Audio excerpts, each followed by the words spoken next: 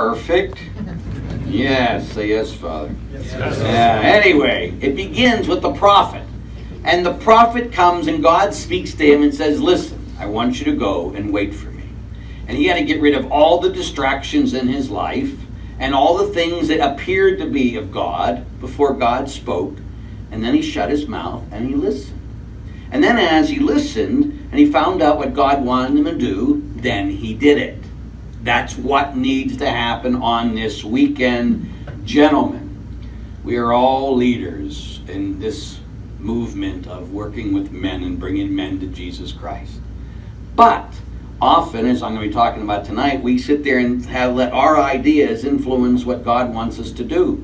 And that can be loud voices, that can be wind, that can be earthquakes, that can be all these things that we think, oh, this is where God is. And yet God speaks best in silence. He speaks loudest in silence. And that's why today and tomorrow we begin with the Holy Hour. And the Holy Hour is not for you just to get your rosary and that, and oh, Holy Hour, Father, huh? Yeah, Holy Hour. You know, what are you going to do? Shut up. You can do it. I do it every morning at 4:30. I'm in the church, Holy Hour. And the important reality, why? Because if I'm going to sit there and speak God's word, I better shut my mouth and listen to God first so I speak his word and not my own. Because I have a big ego. I don't know if you knew that. And it's very hard to put the ego aside to do what God wants. And so if I don't shut up and say, okay, God, I'll do anything you want. I exist to please you. I am your slave. That means I must be a person who listens to God in prayer. And God speaks loudest in our silence. So after Mass, of course, we're going to do the Holy Hour. Tomorrow morning, we're going to do the Holy Hour. And again, often in these things, people think, oh, that's like an option. It's not an option. You must be here. If you don't pray, keep your mouth shut. You can't say a word this whole weekend. You understand? Because I don't want to hear from people who don't pray. I could care less what you think if you don't pray. It's just that simple. Because all it is your opinion or my opinion. Again, when I do priest retreats, and I tell priests, I say, fathers, you pray every day or leave the ministry. Period. Because we're not interested in a priest that doesn't pray. We're not interested in men leadership to lead the nation as men unless we men pray. Now the problem is sometimes when we're in leadership, we're busy about many things. We become like Martha, don't we? Because we have to make sure that this goes well, that runs well, who's going to do, we're in the background, the speakers are talking, we're on our phones in the back, we're doing there, what the speakers say, oh, I guess it was good. That's too much Martha for us this weekend. We need to listen first. So what I encourage today is as the prophet, and the prophet is the one who speaks to the community, God's word, and you were all baptized what? Prophets. Priest, prophet, king. And as a prophet, we listen to God's word, and then we speak it to the community. We can't speak it to the community until we've listened to God's word. So what I encourage you tonight and tomorrow, especially as we begin tonight, you know, we got that booklet. We all say that booklet you got with all that stuff in it. And that's good. It was a lot of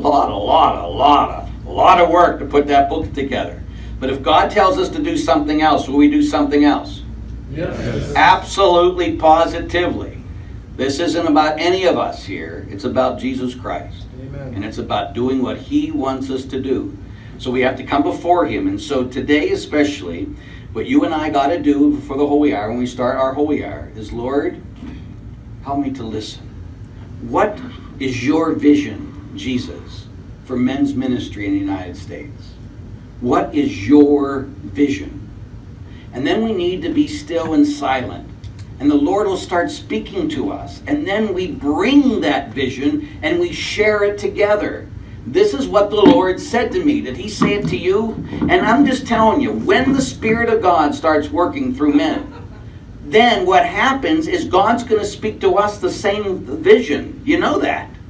It'll be amazing. What did God say to you during the Holy Hour? He said that I have to keep my mouth shut first, and then he says we need to go into do this or do that.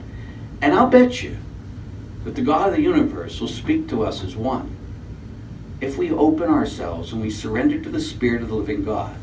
Remember, at a Pentecost, here's a bunch of men who were afraid and thought about this is the way things are supposed to happen.